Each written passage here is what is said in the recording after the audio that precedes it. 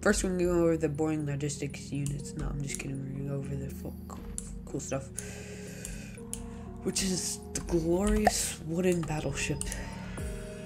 I have developed a bit of lore, but as for right now, I don't care to tell it right now. Although I guess I could, but this is what I like to call the Phoenix battleship.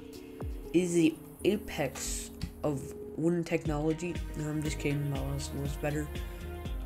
All of these three units, the drone, the Franken gunboat, I'm not quite sure on that name, and the, I forgot that name, Phoenix battleship, are all inspired by, well, this one's obvious, the Malaus War from Latham's campaign, but all of them inspired from units from Latham's campaign. This is kind of like my own version of Bloodfang. I'm not quite, this is probably the one I'm least happy with, honestly, but the drone inspired from the cornflakes, obviously, which is one of my, probably my favorite FDD starting craft. So we're gonna go over the cool thing first. I was about to say Malaus. Well, Phoenix battleship. I call it the Phoenix because it symbolizes a rising colony. Because my lore for this faction is that in Interstellar Empire and tried to invade neither, but Scarlet Dawn force managed to destroy, considering it's only an expeditionary force, it managed to destroy everything but the colony ship, which the colony ship was severely damaged and crashed on a planet. That's just a quick bit of lore, and I'm moving my hand around, even though you can't see my face, or me. That's very pointless and illogical. But so this is the Phoenix battleship. It has, I forgot the caliber. I have a very good memory, as you can tell. It's 1,500mm cram cannons, which have a reload time of 15.86 seconds, which is pretty good. And then we have these max gauge cram cannons, 2,000, and with a reload time of 22.767 seconds. I cannot speak.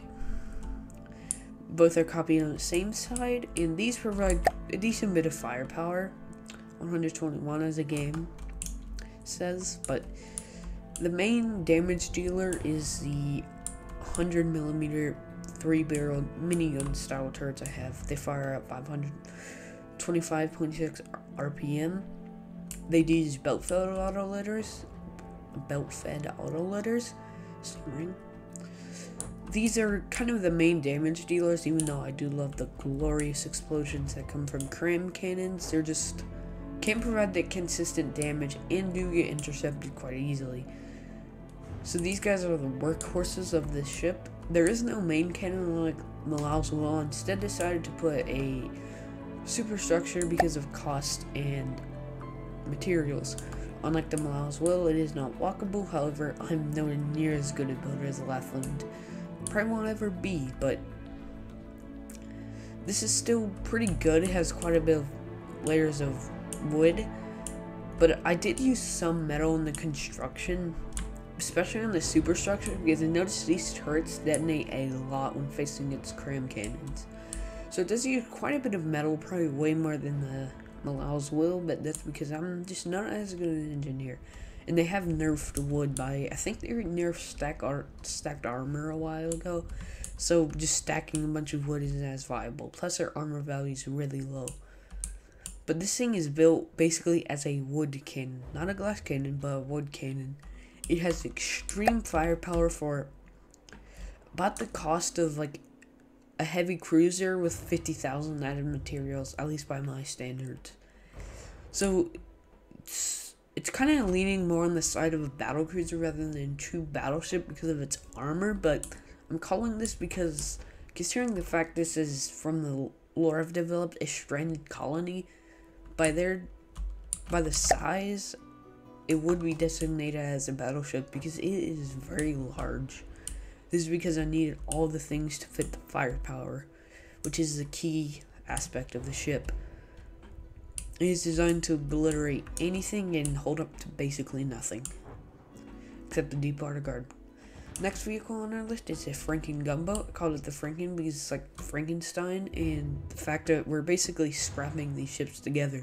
Don't look very scrapped, but the idea is that this society is highly militaristic, and so they do keep their ships rather nice and clean, even if they are kind of scrapped together.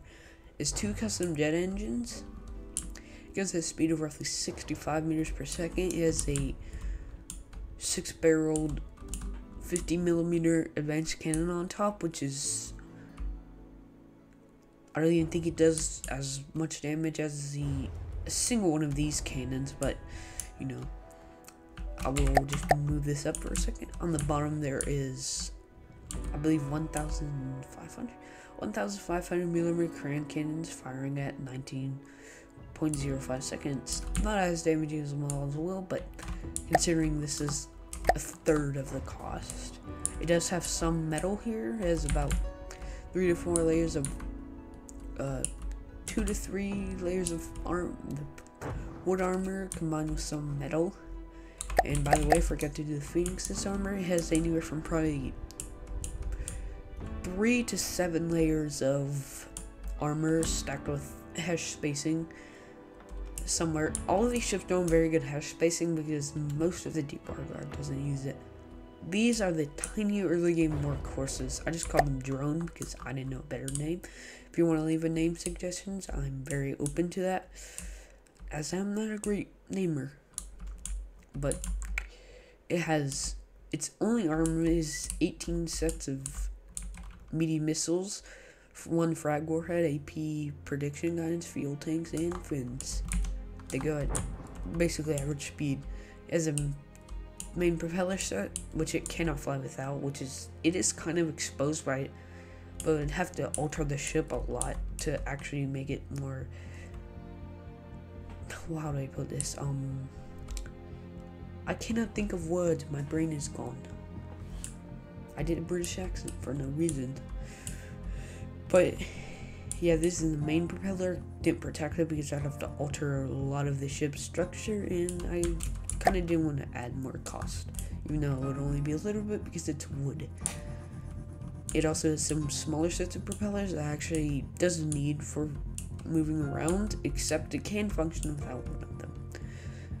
These are basically the only things about it. It does have some metal armor because I just find it very difficult to make good armor without using any metal because of the changes. So now I get on to the more boring units. Also, that does not have advanced cannon like the cornflake, but you know, this is the cargo helicopter. Call it the hauler because, well, name fits. It's literally, after building that city in the background, I'll go over in a minute, I literally ran out of basically patience. I didn't want to really do any logistics, and we probably would see this thing. Although it doesn't look too bad, it's just very simple. It has 2 sets of daddy blades powering it. It has thrusters providing you with a surprisingly high speed of about, I think it was 100 or 80. It holds 500,000 resources, which is very impressive. Also, the drone and this are both viable for Ashes of the Empire due to their volume limit, which I have noted. It has a, that's basically all there is. The engine is quite a bit overpowered for the overall weight of the vehicle, but you know, whatever. It's fast, cheap, very cheap, and rather durable. Well, not durable, I don't know. I feel like I need to say something there, but I didn't. Overall, this is probably the best transport ship I've built, just because it's so cheap and it transports so much. It's also fairly cheap to run. This is a satellite. Not much to say about it. It's a satellite that's wood and horrifyingly ugly because I didn't feel like building a proper satellite. However, this thing took hours. I don't know how many hours, but at least 2. Actually, probably 3 at least. So this thing is very, I'm quite proud of it. Now, at first, I didn't think it looked that good, especially the houses, but after a while, I started changing my mind. In my opinion, it's actually kind of cool.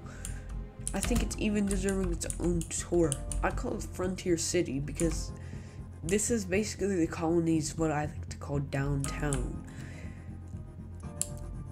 I say the transport ship had a crew of about or passengers of about 5,000 people to establish a settlement, of which only 400 survived, roughly 430. I'm not going to keep up with the exact number, but around 430.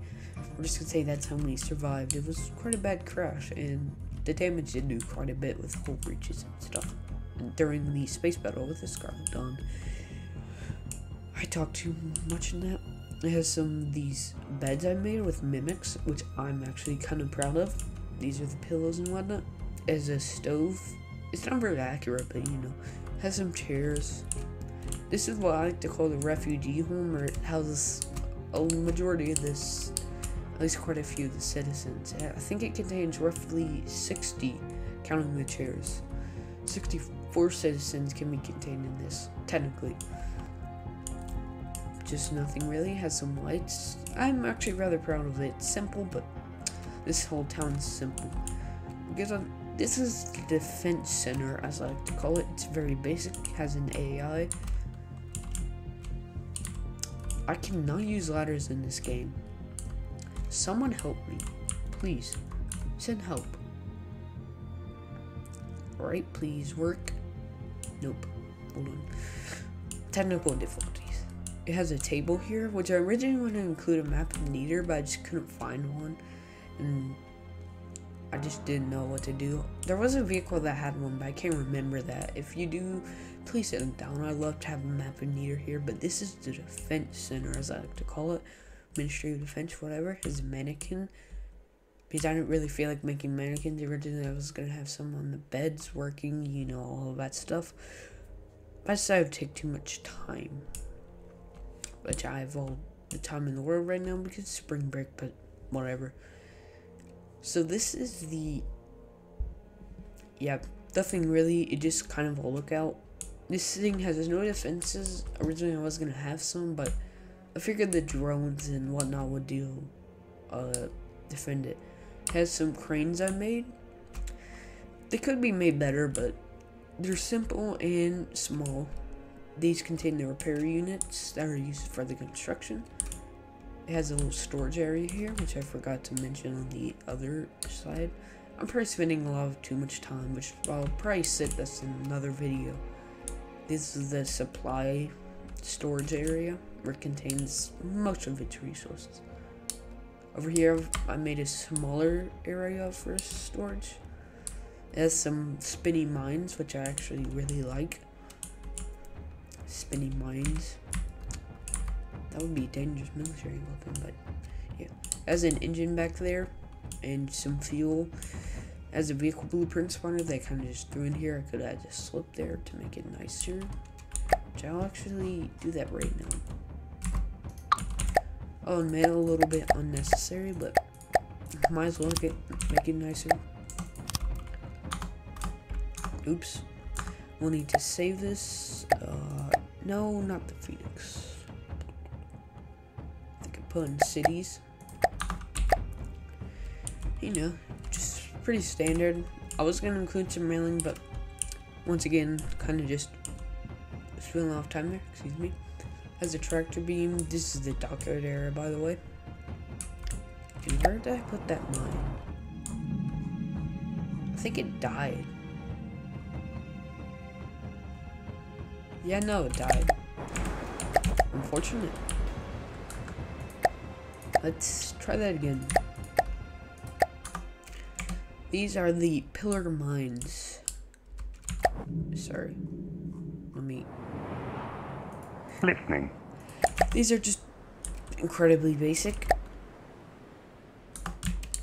They have some material storage, some... Originally I was going to go for an aesthetic, loud noise, plop. But I just, once again, time just didn't feel like it.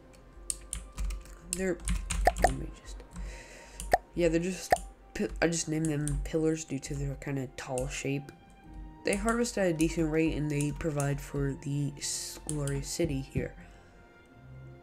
Because I want to give FTD just a little bit more feeling, I guess. I want to have proper cities and stuff. Not all of them will be built as a flying fortress. Probably build some individual skyscrapers and stuff, like with the lightning hoods and all of them, but overall I think this is all the units. Here's the drone, which I forgot to lift up. It has no advanced cannon, like I said, because honestly, originally I was going to include it, but I just realized there probably wouldn't be enough room for a good one anyway. Overall, these are the Wood Legion, as I like to call it. It's very similar to Lathan's name, I think. Actually, maybe the exact same, but these units will form the basis of our early game campaign. Also, this music might be copyrighted or not, I don't know, which is why I'm making this, which is why I'm adding it here, so that way I don't make the same mistake, because I do love the music in this game. It's a real shame it gets copyrighted. Sometimes. I think it did once. We'll see if that's changed. But overall, a good selection of units, although I have been disappointed with the Franken and the drone. Just found the durability kind of lacking, which is why I added multiple layers of armor. I haven't managed to get the Phoenix in the campaign yet, though, with all of its glorious firepower. This thing can be the crossbones, and I never tried against the bulwark, but I think it can be an Iron Gordon, maybe. Don't quote me on that. I might add some decoys later in the extra defense, but I kind of forgot.